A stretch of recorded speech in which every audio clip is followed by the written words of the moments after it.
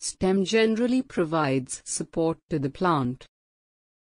It also transfers nutrients and water from roots and food from leaves to different parts of plant. In some plants, stems get modified to do some other work. In this video, we will learn about modification of underground stem. Usually stem grows above the ground, but there are some stems that grow under the ground to store food. Stems above the ground are long, but underground stems swell and become thick. These stems have definite growth. There are 4 types of underground stems. 1. Rhizome. 2. Corm. 3. Tuber. 4. Bulb. Rhizome is an underground thick stem with nodes and internodes. It has scale leaves at the node. It grows horizontally and has an irregular shape. Rhizome have buds which give rise to new stem and leaves. Ginger and turmeric are examples of rhizome.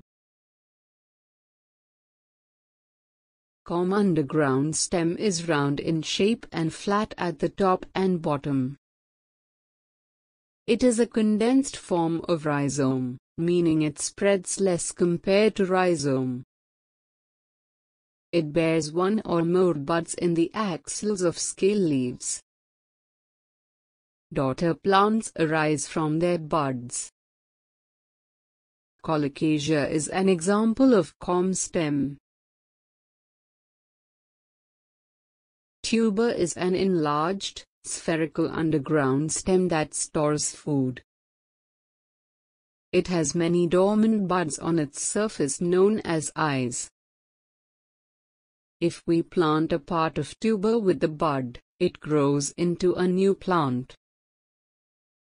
Potato is an example of tuber.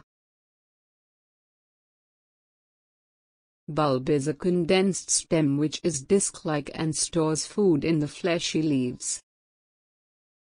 The bulb has 2 types of leaves. 1. Fleshy leaves. 2. Scaly leaves. The upper part of the stem has a terminal bud and it is covered by many scaly leaves.